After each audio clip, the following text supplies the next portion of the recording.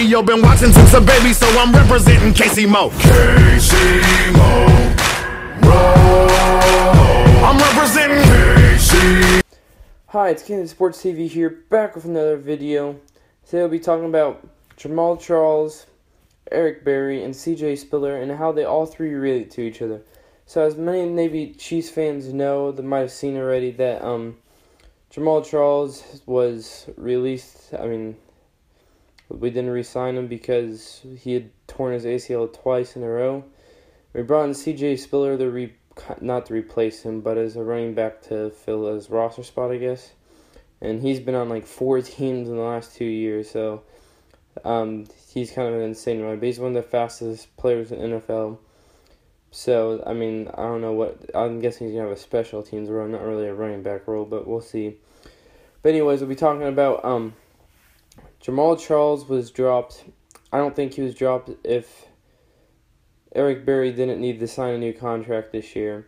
And that's the only reason he was dropped, because we need Eric Berry to sign a new contract. We need to offer him multi-million dollars, because he's probably the first or second, maybe even he might be the third. But he gets the Pro Bowl every year. He's probably in the top 2 or 3 safeties in the NFL, and we had to pay him the big bucks to keep him. And obviously, the big bucks were paid. It was a lot of money. I don't even remember the amount of money, but it was big, big bucks. And now, we needed that. The only reason we got that salary cap was because we released Jamal Charles, which we thought we could do since he had torn his ACL 2 times. The last 2 seasons, we've been absolutely perfectly fine without him. But all we need is Jaquandrick West and Spencer Ware. And they've been perfectly capable of filling in his job and combining. And now with Knile Davis back for maybe the really, really, really close situation, we're just trying to get an extra few millimeters or something like that. We now got them both here. So those 3 here, and C.J. Spiller will play.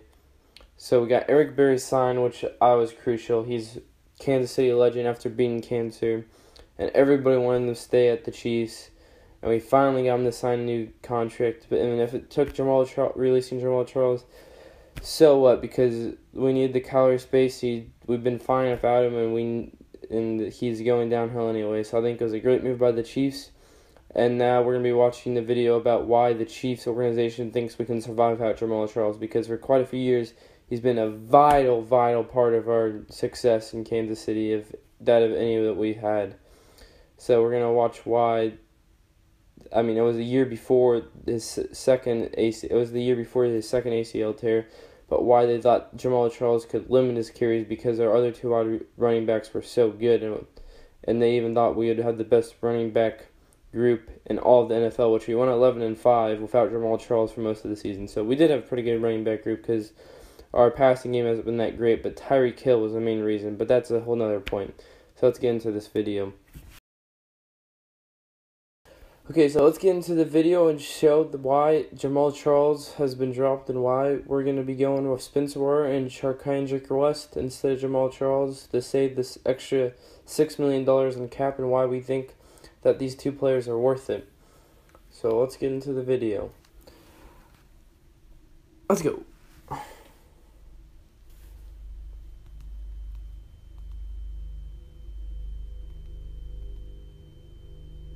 Jamal Charles being injured. This is made before the 2016 season, so they're explaining why we can limit Jamal Charles' limits, but why also that Jaquandrick West and Spencer Ware worked, because we were like 1-5 until Jamal Charles got hurt in the 2015 season, and we went on like an undefeated run the rest of the season. So that was really big. How we discovered Spencer Ware and Jaquandrick West worked well together, because of Jamal Charles' injury. It looks, with preliminary reports, it probably looks more like a torn ACL than and that'd be his second in a row, which is why we're really concerned this year. This is the first ACL, but this is his second ACL this year last year that he tore. This is 2 years ago when he turned his first ACL. Jamal was utilized so much. Trent Green the running game and the passing game. Jamal Charles utilized tweeting him that so much he in terms wants to of get better. formations, movements, protections. You know, he did everything. So how was the team going to adjust to that?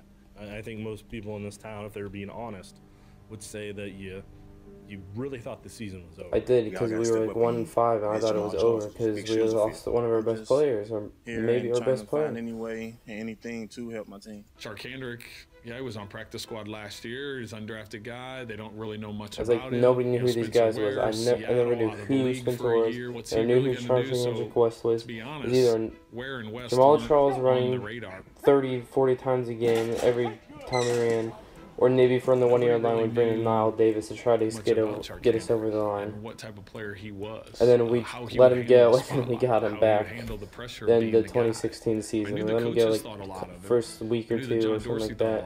And we got him back later in the year. It's How like, was he going to respond? You it's know, like, wow, okay. You never really know until a guy gets in there.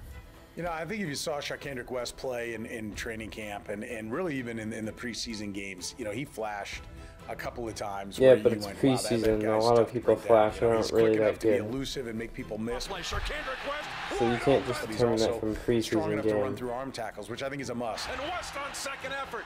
Charkandrick West was great out of the backfield. He was a runner that would make you miss. Handoff right side goes to West with That's a what Jamal Now Charles dragging two Steelers was, right there in or the open. could be for another team now. Charkandrick West won't go down. He wasn't a punishing runner.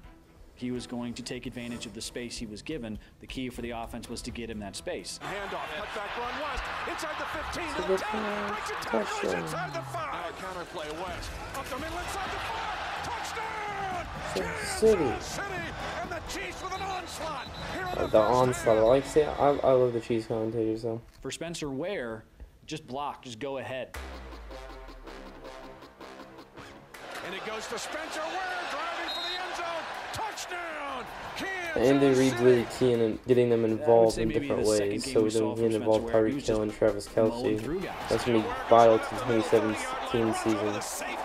And so you So can, they're if you have PB2 that after one the skill, draft. that one quality, I mean, you can make up half of a dual running back attack, and that's really what Spencer Ware gave them. And Ware plows into the end zone. Right Okay, so to left, Spencer Ware gives us Off Ware, the Trey goal Lance, line, so right that's there off in the kill. end zone.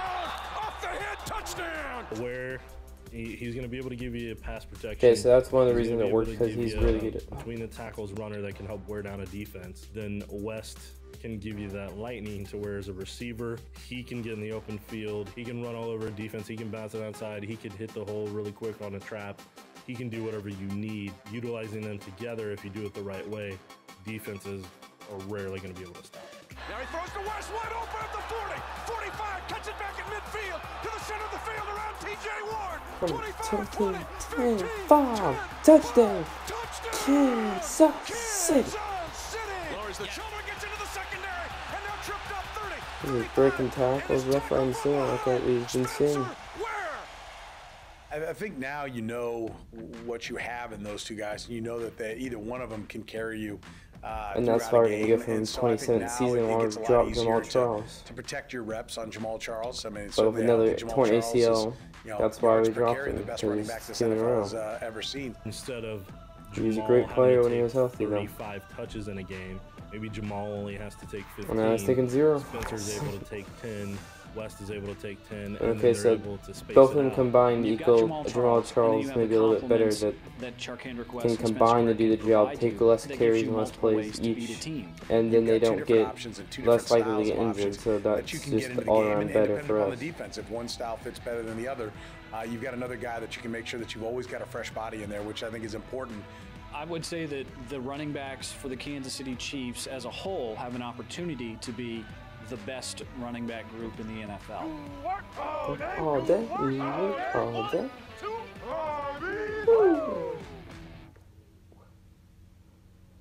Okay, so that was a good video, and so that's why the Chiefs think that we can. That kind of explains why the Chiefs think we could have done it with a little bit of Jamal Charles, and now what we're going to do without Jamal Charles. So we can win without them, and we think we can do it and win games like we've proven we can in the last 2 seasons without Jamal Charles and with those 2 running backs, and save salary cap that we can spend on somebody else. So that's why we're doing that, and hopefully that works out, and also that hopefully that works out, that we can, so now that Eric Berry can stay and play really well, like I've already talked about. Hopefully Eric Berry takes advantage of this big contract that we gave him, which is not something I expected the Chiefs to give him, and we can really have the defense that we've had where we break but don't bend and get interceptions. Let's go Chiefs. Let's have another good season next year, and